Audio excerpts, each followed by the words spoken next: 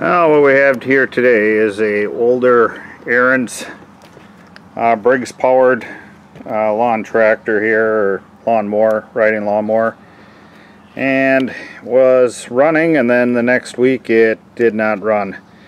And as you can see down here, took the air filter off and everything, it is filled with fuel, and the float needle valve is leaking, and it poured all the gasoline into the crankcase. And as you can see, if I pull this up, it is just filled with fuel, and we're going to go ahead and drain that and then replace the needle and seat on the carburetor.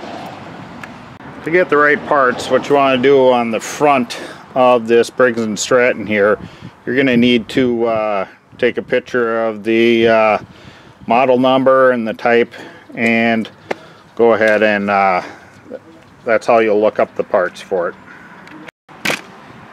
Okay, so I removed this top air cleaner cover here, and next what I'm going to do is pry these tabs up here on the muffler, take this muffler off so I can unbolt the carburetor from the engine.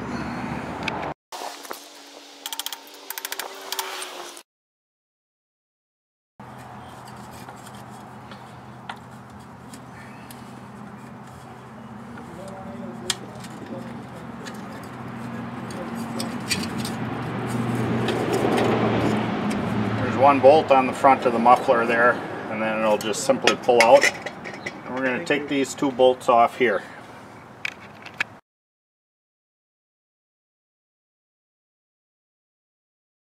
I'm going to take this fuel line here, I'm going to take and pull that back.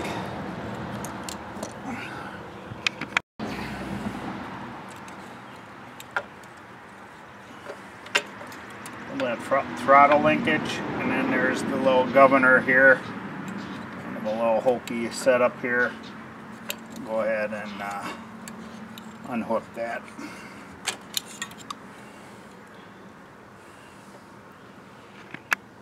So what I'm going to do is take the fuel line off here,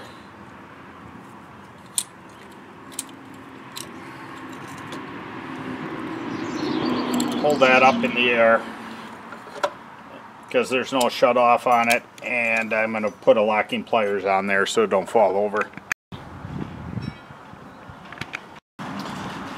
Okay, so there's one bolt on the bottom here. This one happens to have an adjustable jet on it, but you take that off, the bolt comes off, and then there is one pin here you want to take out. And what you want to do is make sure that your float doesn't have anything in it. So take this pin out of here, and we need a needle and seat for this. Or you could purchase a new carburetor, but they're like $40.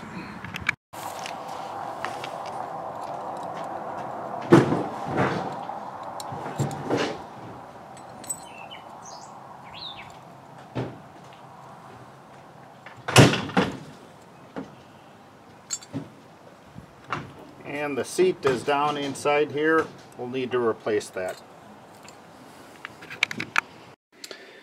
Okay, I went and I purchased a new needle and seat. It consists of this little seat here, a little clip that will clip your little needle valve here to the carburetor float. And so how we get this out of here, we're going to since this one has got a little dirt in there, we need a 1/4 by 20 threads per inch tap. We're going to go ahead and tap a hole in here, tap some threads in there, and then we're going to take a bolt here and a little collar. I'll give you some measurements on that, and a nut. We'll thread that in there, And then we'll keep turning this nut here, and as we turn this nut, it will pull that seat out of there. I'll get you some measurements on that. So what I have is a bolt that is 2 inches long, and the threads go almost all the way to the top there. And my little collar here is about 7/8 of an inch. And what you want to do is make sure that whatever you have for a collar can fit over the top of that and then rest on this little area here. This happens to be a wrist pin from some other type engine, I believe, and I just cut it down. Maybe it's a weed eater shaft bearing or something like that. This just fits in there just perfect, so that, well, our old one will pull up through there.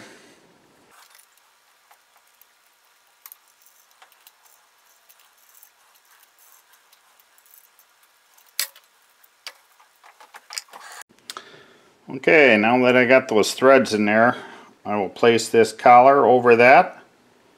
I will go ahead with my little nut backed off there. Go ahead and thread this in.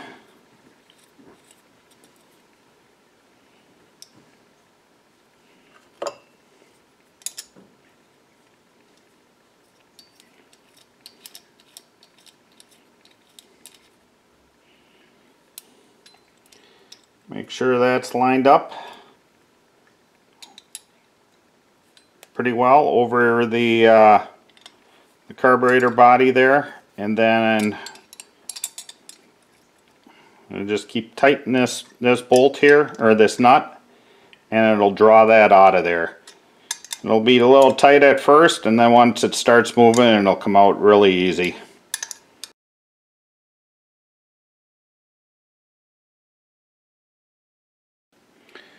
We'll just go ahead, back that off of there. Okay, our next little tool to insert our new seat here has to, all I did was took a bolt like this and put a couple nuts on there and ground all the threads off of it, and we're going to use this to drive it in. And you want to make sure that it is 3/8 of an inch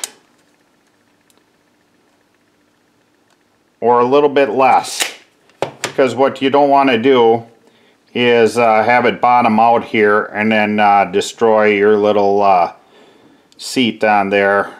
This is the old one, obviously, but you don't want to destroy your seat. So you want to have all the threads ground off, and we'll use this to go ahead and drive it in there.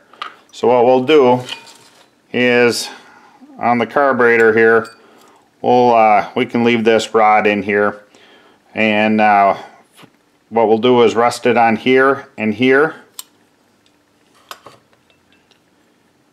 Take our new seat, place it in there, put this on top, and then take a hammer and then drive that flush.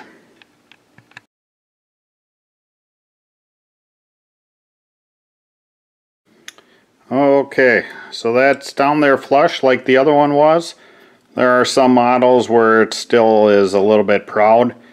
You want to make sure that you don't drive those in too far because it won't seal right.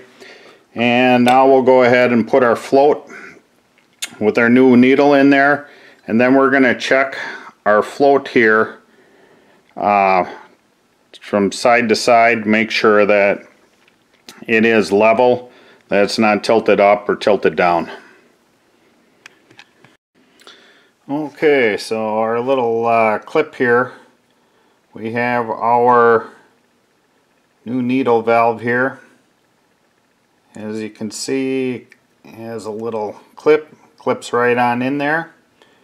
Then we'll go ahead and we'll insert the rubber tip down, obviously, and we'll go ahead and slide our float Put her on our float first here. See on the little tab there, we'll go ahead and put that on there. I will go ahead and insert it. Take our pin.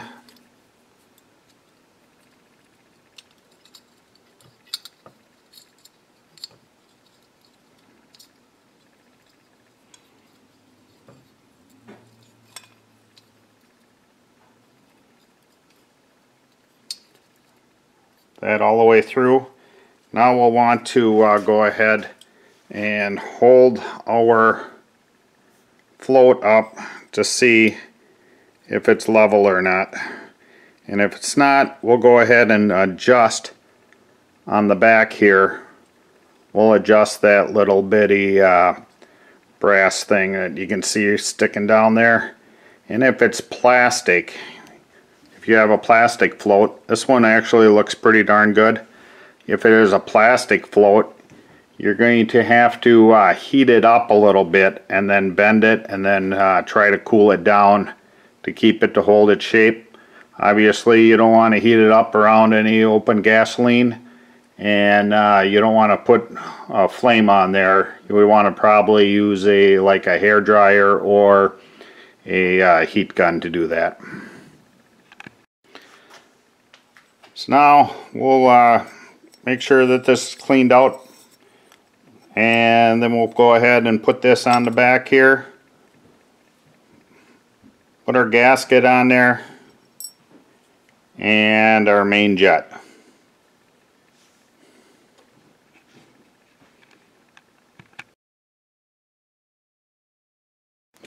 One thing I failed to mention earlier is there is a little gasket that is right here, and it fits into a little groove. You want to make sure that is in good shape before you put it back together, otherwise it'll leak fuel.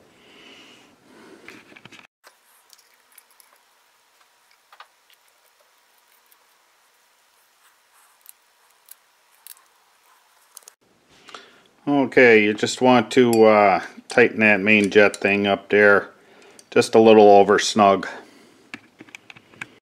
Okay, now it's time to reassemble the engine here, and we'll go ahead. We'll place the carburetor on there, hook up the governor and the throttle linkage, and then we'll put the muffler on.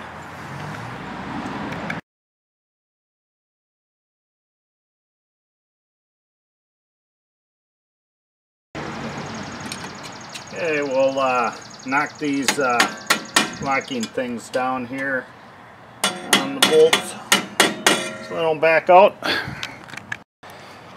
Although this does have a fuel line here, it's pretty old, so I'm not too trusting of it. So I bought a inline fuel line here. The part number is 698183. This happens to be a Briggs one. They also make like aftermarket ones that most likely come from China, and they are not very reliable. A lot of those leak, so you're essentially wasting your money. You shouldn't even put one on if it's going to leak. So this is just an extra precaution here. We'll just go ahead and throw that on in line with the fuel here, and when we're done running it, we'll turn it off. If we forget, we got the new needle and seat, but it's just an extra safety precaution there. We have that fuel line there. That is on, that is off, and we can open this one up here. Go ahead and I'll put this on here, and then we'll put the flywheel housing on, fill it up with some fresh oil there, and we're ready to give her a shot. Okay, we'll put this little clip on here that holds that on, and bring that down. After that, we'll fill her up with some oil and put some fresh fuel in there, and she should be good to go. Okay, looking straight down in here, this is all dry. That was filled up with fuel before, and it was running through the oil breather and filled the crankcase up. Looks dry, so I think we're all ready to go. I filled her up with oil, and we can put the air filter on and fire it up.